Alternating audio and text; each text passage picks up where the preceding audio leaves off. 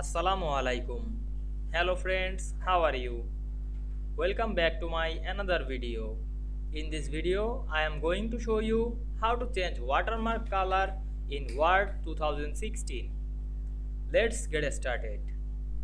Firstly, we have to open a Word document and take a watermark page.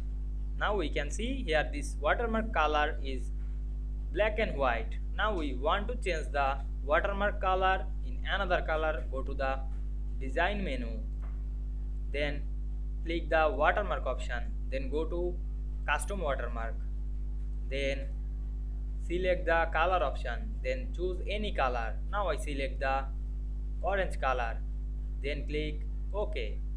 Then we can see we change the watermark color very easily. I hope you enjoyed the video. Please like, comment, share and subscribe my channel. Thanks for watching.